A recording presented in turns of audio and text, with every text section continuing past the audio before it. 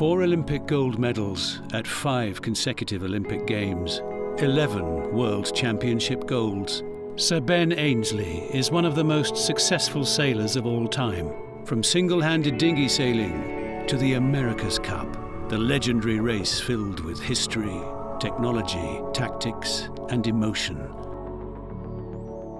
His adventure continued and a new team was born with a bespoke base to build a British challenger for the trophy.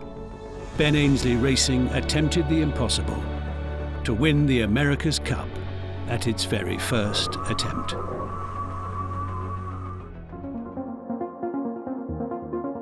Innovation is at the heart of Formula One and the America's Cup, making Martin Whitmarsh a perfect signing to lead the new British team.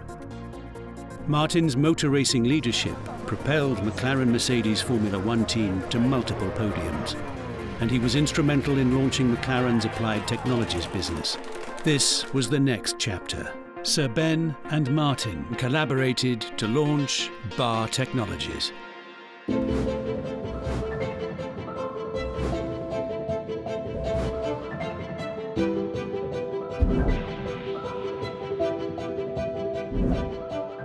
Our background has been in the marine world and racing yachts, but actually seeing the opportunity and wanting to do something a bit more meaningful, certainly in terms of the environment. America's Cup is the Formula One of yacht racing. It's where technology is being developed to find performance.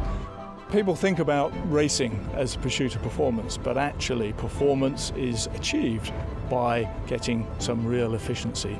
And it's that efficiency is what we think we can now move from a racing environment into a commercial marine opportunity.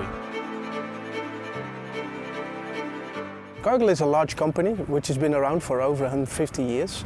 It's moving feed and food across the world, and it's doing that in a safe, responsible and sustainable way. At any point in time we will have 600 to 700 ships on the water.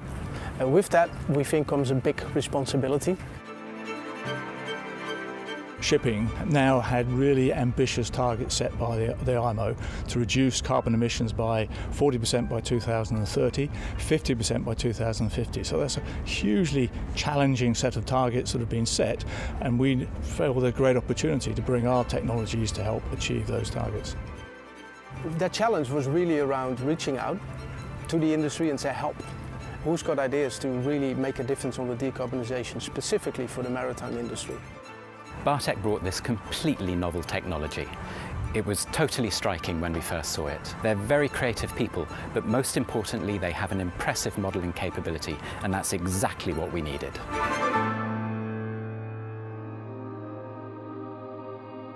Wind wings are large, solid wing sails which can be fitted to the deck of ships to act as propulsive devices, harnessing the power of the wind to reduce the fuel consumption and therefore the emissions produced by the ship. There can be up to 45 metres in height, and 1, 2, 3, 4, even more can be fitted to any given ship, depending on its individual performance profile and the routes it's used on.